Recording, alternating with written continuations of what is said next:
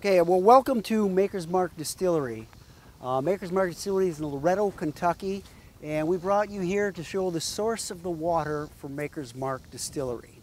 When Bill Samuels bought this distillery in 1953, he bought it for this very specific purpose. This is a limestone spring-fed lake, and that's where we get our water from.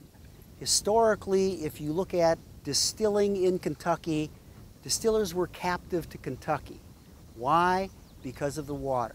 Now today chemists can simulate Kentucky water almost everywhere in the world, but back then you needed that high calcium, low iron water. That's what made a good whiskey. If you look at what Bill Samuels did, Bill Samuels Sr., the maker of Maker's Mark, he was already the 6th generation distiller in the family.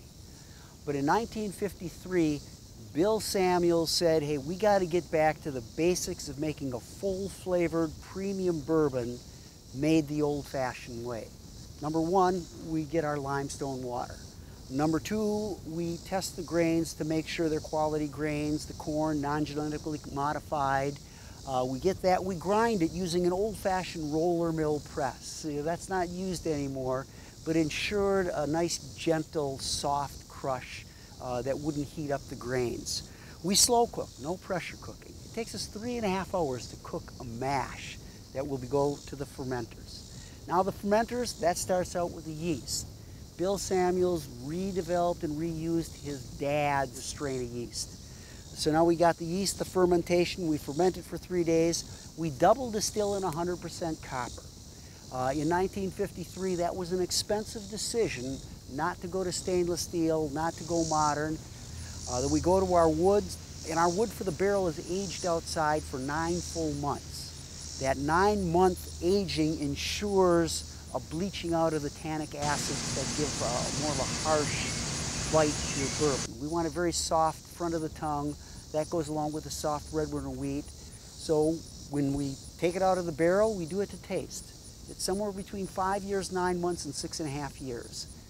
And everything we do here for 50 years has been a bourbon to taste, not multi-branding to get different pocketbooks.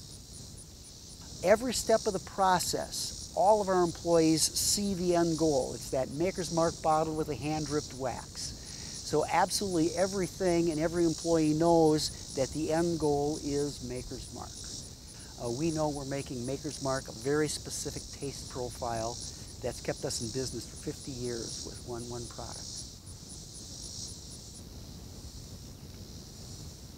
It's going backward to go to the future. I think that's what a lot of people are doing today, is they're going to the more gentle backward ways to make progress.